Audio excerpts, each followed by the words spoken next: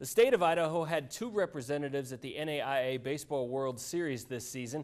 Lewis Clark State College hosts the tournament, and the College of Idaho won its way in. As it turned out, both faced off today in a loser-out game on the second day of the tournament. Things started a bit ominously for the Yotes, too.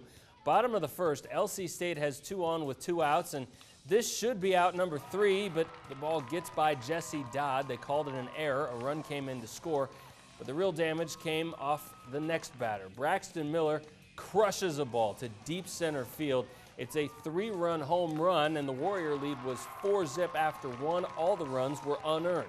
LC State added a 5th run before the Yotes would get on the board. This is in the 5th. Gerald Lewis knocks one into the outfield. Andrew Sewell scored on the play. You don't see it, but he crossed home plate. 2 were left on, and Lewis Clark got out of the jam, and it was 5-1. Warriors would get out of another jam to end the game. Bases loaded in the 9th, 2 outs, and Conference Player of the Year Isaac Garces pops out to end the game and the season for the College of Idaho. One for the record books, though, according to Coach Sean Humberger.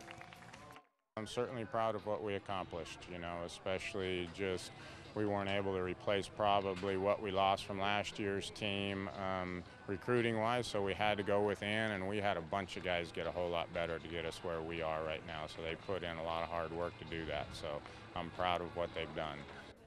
Yotes finished the season with a 41-21 record. Lewis Clark State lives on, but will face the overall top seed LSU Shreveport in a loser-out game on Monday. Shreveport was upset tonight by Rogers State.